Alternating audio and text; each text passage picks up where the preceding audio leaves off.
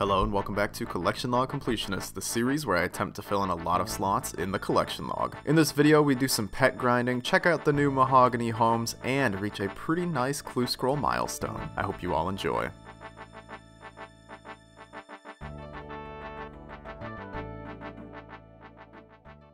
So today we get a new mini quest and a new mini game called Mahogany Homes, which comes with 8 new collection log slots, which is awesome. I hope they're not too difficult to get. I've heard that it is quite a grind to unlock some of these things, so I may be spending way too much time doing this. This is basically just a new way to train construction. It's supposed to be a little bit cheaper, but much less XP per hour. We're not here for the XP though. We are here for the carpenter's outfit, the wieldable saw, and all this good stuff. So let's go do this mini quest at Daddy's home, and then we can start building things. Okay, we finished the mini quest. He gave us this reward crate. What's inside?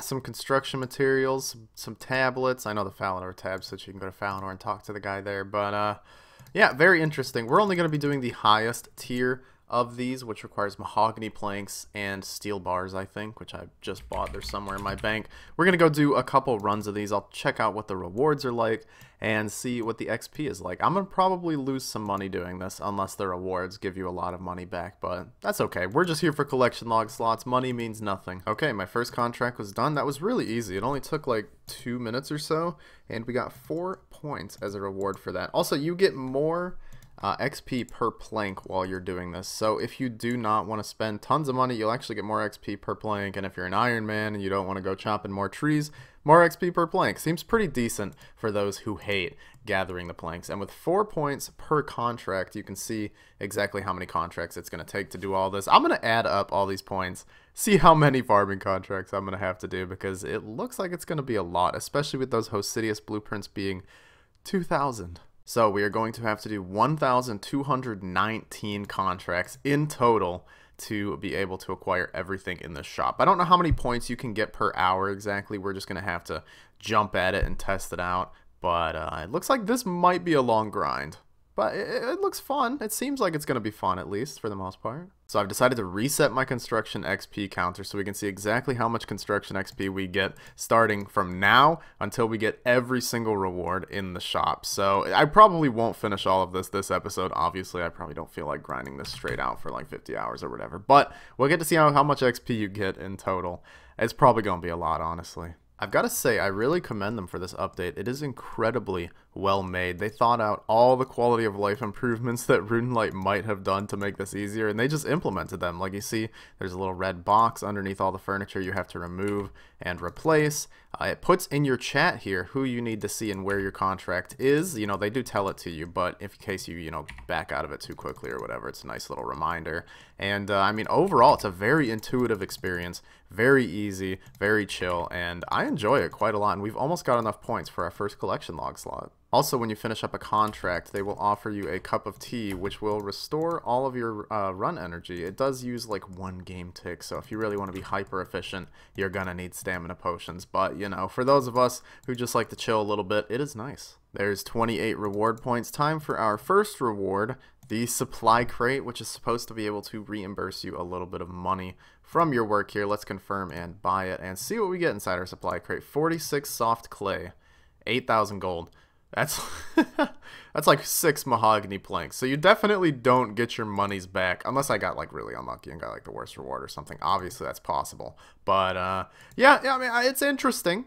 It's interesting. So I think the next reward we're going to be going for actually is Amy's saw. It is a wieldable saw, which will save me a little bit more inventory space. Let me bring a couple more supplies with me. I don't think it'll let me do like 2 contracts in a row without banking, but maybe? Okay, we are finishing our last contract for our first hour of Mahogany Homes, 172k XP per hour. Oh god, what did I miss? Oh, the sink. Okay, let's fix the sink up. So that's about an hour. I could probably get it up to 200,000 XP per hour if I tried a little bit harder, and now that I know the locations of everyone and stuff. But we got 139 plus 25 points, adds that up to, wait, let me do this. I can do math properly this time. Oh, 164 points in an hour.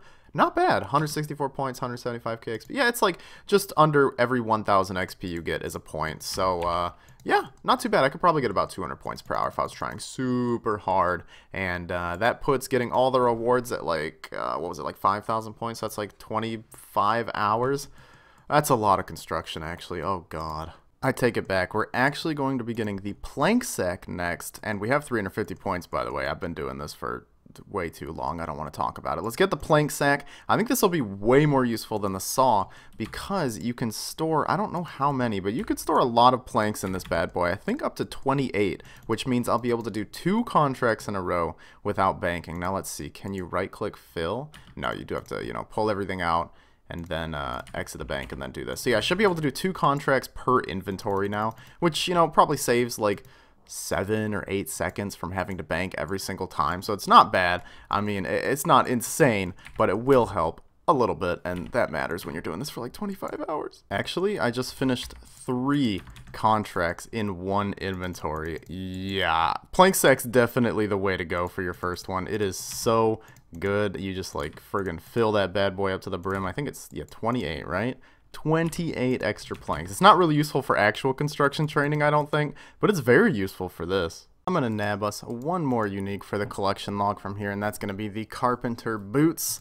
I think I need to take a break from this, man. As nice as this is, and it's a pretty good way to train construction. In fact, I might even do it a little bit on the hardcore Iron Man, just because it is kind of chill, kind of fun, and of course, you know, maybe getting the outfit would pay off in the long run, but it's a little boring sometimes, man. I don't know how else to say it. So there is one section of the collection log that I only need 1 more item in, but it's insanely hard to acquire, and that is the random events tab. I need the stale baguette, which can only be acquired from the mystery box from the Quizmaster random event. And do you want to know what the rate is for it? 1 in 256. That's right, you'd have to get approximately 256 Quizmaster randoms to even go on drop rate. That's almost an entire year if you get lucky enough to get one of those random events every day. And let me tell you, it takes a long time to get them unless you're insanely lucky. But let me show you. I've been saving up for a little while now. I've got 10 mystery boxes primed up and ready to go. I mean, genuinely, this took me like a month to get 10 of these. So if you do the math on that, I mean, it's going to take like over 2 years for me to do 256 mystery boxes. Nevertheless, let's open them up. Like I said, stale baguette is a 1 in 256 chance, so I don't expect to get it. You can actually get some clue scrolls from this. I got nothing twice in a row. That's great. A cabbage, a body rune, a mithril scimitar, a casket. What's in there? 20 coins. Incredible. 500 coins, and lastly, another diamond. Let's price check, saving up my mystery boxes for over a month. 9,016 gold. Epic.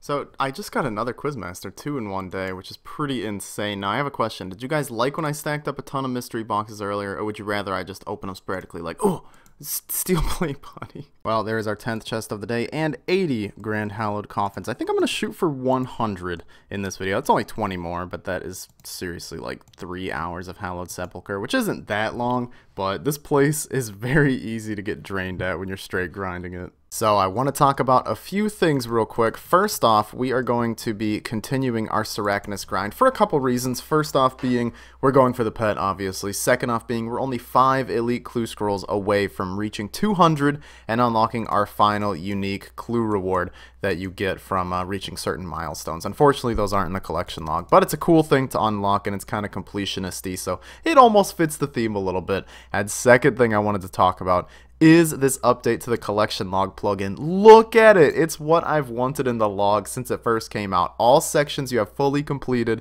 The text is now green. I know it's such a small thing and it seems so stupid, but look how satisfying it is. It's honestly gorgeous, and it may sound really stupid for me to say, but it's kind of motivating me to go for pets that I wasn't really going to go for. Like Zilliana, you know, it's 1 in 5,000. It takes like 250 hours on average to get this pet. But look how sick it would look if the text was green. Look at the minigames section. This looks gorgeous. It kind of makes me want to go for the Penance Queen pet. I don't actually want to go for it, but a little bit, you know, it just looks nice. It's a nice way to show off what sections you have completed, and you know, if anybody ever asks me like, oh, are you missing anything from here, I just pop open the collection log, boom, it's already green. So here we are at Sarachnis, and I wanted to try something a little interesting. Do you guys remember that alt account I had that I was working on a while ago? Well, let's just say that I got quite burned out working on it, and playing on so many RuneScape accounts at once can get draining. So I decided to drop it for my own sanity, but it actually acquired some decent stats, and I just got its prayer up, and I think it'll be fun to try out Duo Sarachnis, well, Dolo Sarachnis with it, see if I can increase my kills per hour. It might be too much effort for what it's worth, but I figure it is worth a shot. So I'm going to try it out for a little bit, maybe one trip or so, and I'll report back with my findings. Okay, it died the first kill. I don't... That's a little hectic, man. I don't know how to do this. Okay, that was a fun little experiment, but this boss is an absolute hell to play 2 accounts on because of the fact that it keeps stunning you and like running away and going this way and that way. It is a nightmare to try and keep up with what it's doing. So trying that was kind of a massive mistake. I think that it'll be easier to dolo bosses like at God Wars where one of the accounts is just like tanking, you know, and my only upkeep on that account is just restoring HP. Here I gotta switch prayers, I gotta re-aggro the boss, and I have to do that on both accounts. So no, I'm good. I'll just solo this. You are fucking kidding me. We just got the Arachnus pet. 1991 kill count. I was like, dude, why didn't that spider despawn? This game is so bugged. Wow. There it is. I kind of expected to go over the drop rate for this one. I don't know why. I felt it in my bones. But yeah, I don't know, man. I was just trying to get elite clues. I didn't get in a single... That's why I didn't get any elite clues today. I already had one in the bank. I don't want to talk about it. This is supposed to be a happy clip. We just got a pet. We just got a pet. Oh my god. All right, let's go insure this pet. But first, let's look at the collection log. Come on. We got to do it. This is the first time we get to do this. Look at that. Ugh, ugly. What is that? Orange, yellow? Ugh, get it out of here. It's green. Let's go. 3 jars of eyes and 6 Arachnus cudgels plus a clean 90 egg sacs. Let's go insure this thing. Oh my god, I'm so happy. Oh yeah, on our way there, actually, I forgot to check something else. You know, we're going to start doing this now that we've got the cool counter up here. So not only is that in this slot, but also if we go to the all pets log, it obviously fills in there. And look at that, we have 3 out of the 4 most recent pets added to the game. Just missing that little Nightmare, unfortunately. But yeah, I think I've changed my mind on Nightmare, honestly. After seeing a lot of people grinding it, including Casey and Rice Cup and people like that, it's kind of made me reconsider. I think I will try to grind some Nightmare out in the near future. Take my 500,000 GP, worst drop I ever got. Yeah, let's drop this pet. Nobody's around. Nobody's going to see this. Oh, look at it. It's beautiful. Let's give it a little chat. So what kind of spider are you? The hive cluster is under attack. I think the attack's over. I already killed your queen. Then we should spawn more overlords. Alright, sounds great, dude. Last thing to do with our cute little pet is add him into our menagerie, our little nature house here, to mingle with all of his brothers and sisters. I don't know where it went, but it's around here somewhere. How many pets do we have in total now? Is that 17? That's 18. We are almost at 20 pets. I don't like to be a pet hunter per se. I kind of just roll with the punches, but it seems like I'm going to have to turn into one. So 2 more pets until we hit 20, and only 5 more until we hit halfway to all pets. I've also been grinding for the beaver a lot recently, as I've mentioned. We're at 33 mil woodcutting XP, so I don't know if we're dry on that yet or what, but I hope we get it eventually. One more thing I wanted to show off along the way of the Arachnus grind was how many pages we got. I know you can turn off the page drops, but I thought it'd be a fun little extra thing to see how many we got. Also, why aren't these pages in the collection log? They are kind of unique item. I guess they're tied to a mini quest, so whatever. Here they are. Almost exactly 100 of each. That is very, very weird. If I'd done a couple more Arachnus kills, we would have ended up at exactly 100 each. Now, I know you can trade it in with someone here. Is it Legosia? Yeah, okay, here. Let's use them on Legosia, and they give you 1,000 coins for each page. So we made just about 300,000 extra gold by picking those up. A lot of people disable them by talking to Legosia, but, you know, I made 300k. How much gold did you get, huh? Nothing. I have finally mustered up the motivation. Here is our 100th Grand Hallowed chest for a rune plate body and some soul runes. Halfway to the drop rate. The sepulcher is still pretty decent. It's still kind of fun, I'm not gonna lie, but it is still stressful as all hell. And I've also started going ahead and looting everything on the 3rd floor. I'm not so confident that if I get the ring by the 200 floor drop rate just by looting the grand chest that I will end up having enough marks. So let me show you how many marks I have right now. So I have in total 819 hallowed marks, and we need, you know, about 2,200 more to be able to afford the acorn. And the chest at the end gives 8 to 10 hallowed marks, which means on average we'd get like 900 in the next 100 chests we do, which is obviously 1,300 marks short of where we need to be. So I'm going to need to be looting the other chests, which give like, what, like 5 or 6 on average. So if I could just get like an extra 10 per run, and that makes 19 per run. We will be very close to getting the Dark Acorn by the time we hit the drop rate for the ring. So that's the plan for the time being. Just loot everything on the 5th floor. It's leading me with times of about 8 minutes every time, which does bring my runs down to about 7.5 per hour, whereas before I was getting well over 8, but it's not too big of an impact. This doesn't exactly have to do with any grind I'm on, but a very curious bit of the area of the Hallowed Sepulchre, and I just don't know what it's for. There's this huge building, kinda, it looks like a burial site, a tomb or something, after you get through to the Grand Coffin, and you can walk all around it and see the area all behind it, but I cannot find a way in. There are some stairs that say climb down, and then, you know, there's some stairs up here that you climb up here too. Is this accessible, or am I just like looking at this is like a little hint or a tease or something like that? If you guys know anything about this, please let me know. I am very curious. Well, it looks like we're going back to my favorite place in the game, Barrows. Not actually hunting for the last Barrows item we need, which, as you all know, is the Torag's Plate Legs, the ever-elusive Torag's Plate Legs. I'm actually going for Elite Clues this time. Like I said, I really want to get to 200 Elite Clues in this video. I don't know if it'll happen because Elite Clues are so damn hard to get, but I'm going to try my darndest, okay? Elite Clues are like 1 in 28 from Barrows or something like that if you kill all the brothers. It's pretty good, and I can do like 18 Barrows runs an hour, maybe a little bit more with the strange old lockpick. So it should be less than 2 hours per Elite Clue on average. We should be able to knock this out in like a day. Wow, my first chest back, we get a Guthan's War Spear. That's a pretty good item, actually. How much is that worth? Like 750k or something like that? Oh, almost 800k. Not too shabby at all. Obviously not the item we're going for, but really any item that makes me a little bit of extra cash is good, because this saying staff costs a lot of money, but I think it's going to be worth it for the amount of time we'll save. Yes, let's go. The best item in the game, the Aram staff. Can you believe it? Was I dry on this item? I'm not. If I wasn't dry, I'm not going to show the log, because you guys hate when I check the log. Oh, wait, look, there's our first Elite Clue, the main goal of coming to Barrows. So there we go. 1 out of 4 down, 3 to go. All right, 1 more Barrows chest, then I'm going to bed. Unless we get the Torag's legs, then I'm going to stay up for 400 hours straight doing Theory of Blood. Nah, it was worth a shot. Oh boy, a Darok's plate body. Another good item, actually. 1.3 million GP. Not too bad. I don't want to complain. It's obviously a dupe.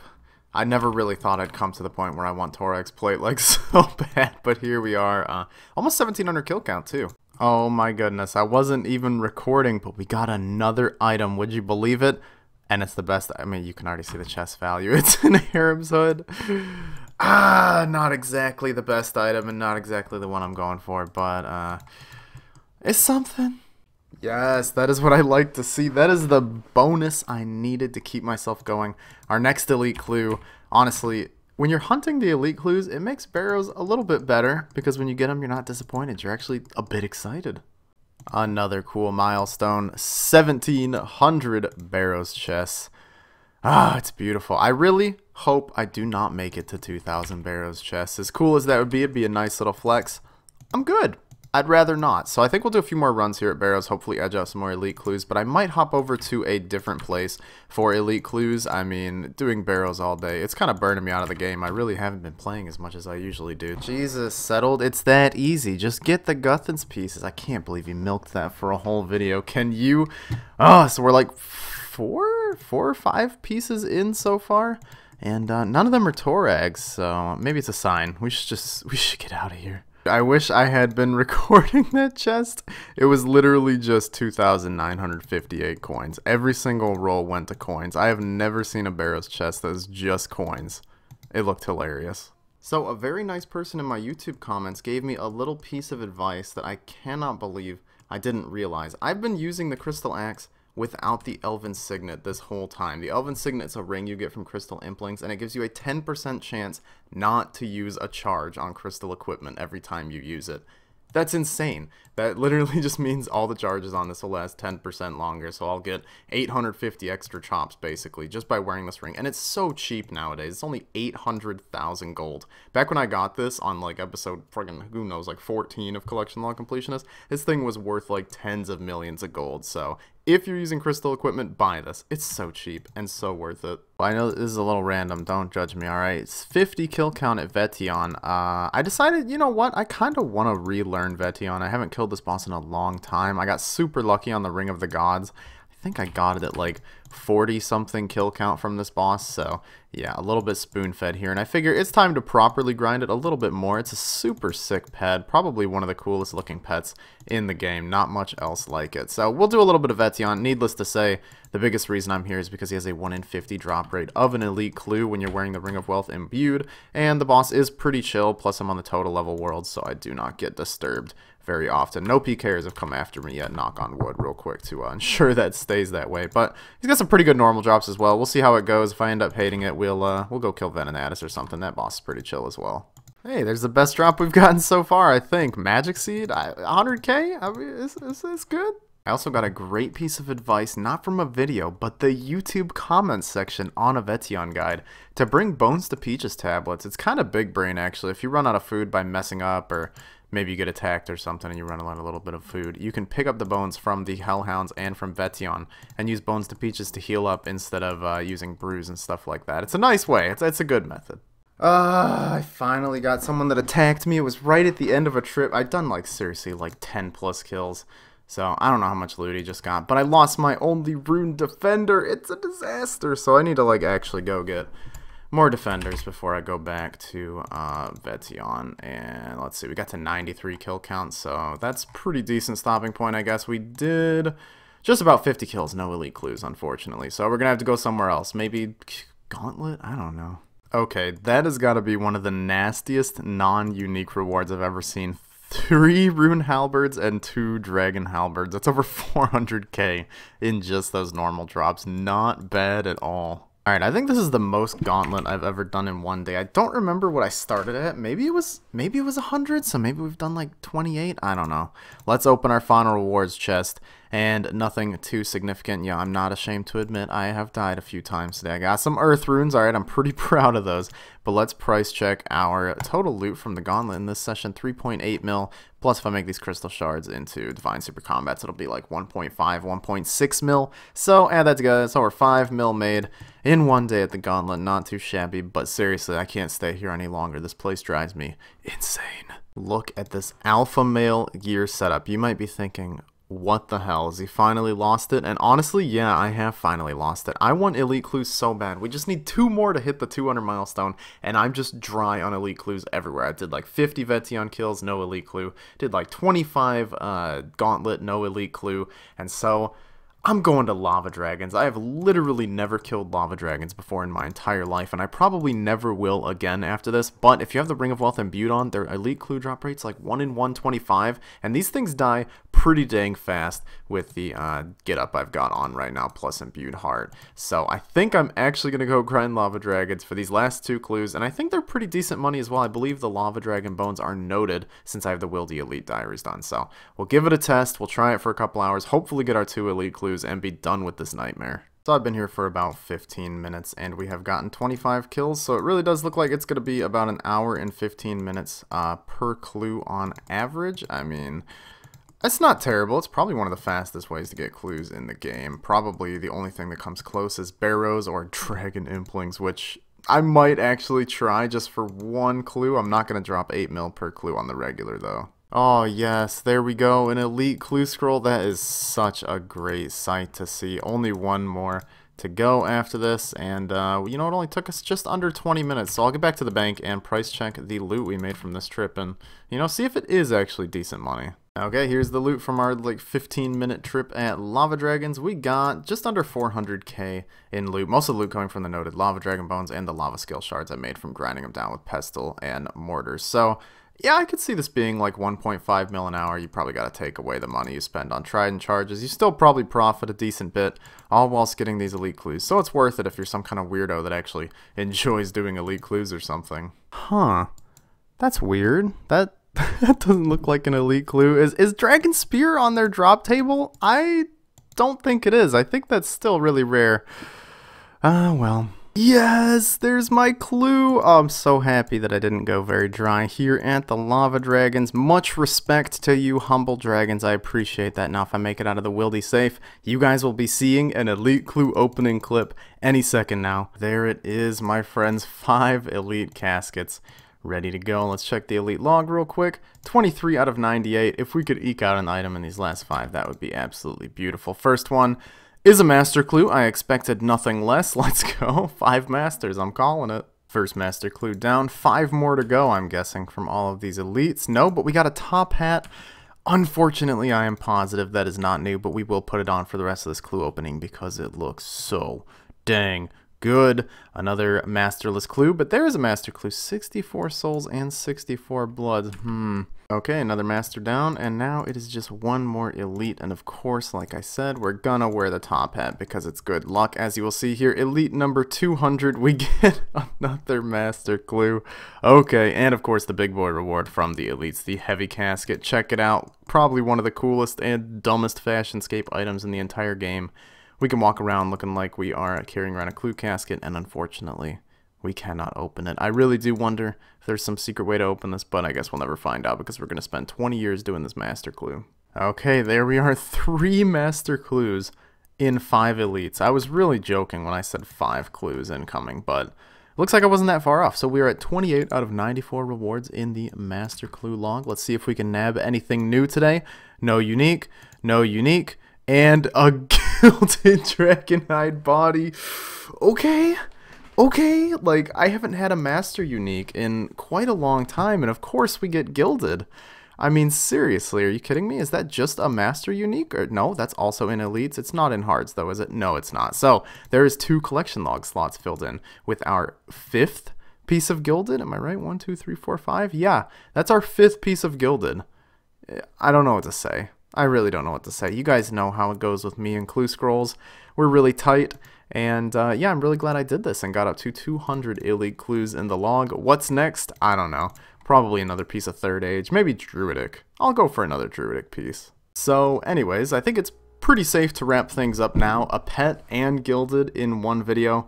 If that doesn't satisfy you guys, I really don't know what else will. You'll have to let me know in the comments what I have to do for the next video, if that was not enough. Anyways, thank you guys so much for watching the video. I know it's been a while since I've done a little bank value recap, and that's because I had to give out that huge twisted bow split on my hardcore, and I kind of don't like looking at the fact that my bank is still down quite a lot of money, although I really am not sitting out here complaining with 4 bill to play with. Anyways, I love you guys. Thank you so much for the support. You know how to support the channel. Drop a like, subscribe, follow my Twitter, blah, blah, blah. Anyways, I appreciate you guys. I'll see you in the next video where we will get 2 pets. All right, that's the deal. 2 pets. I'll see you then.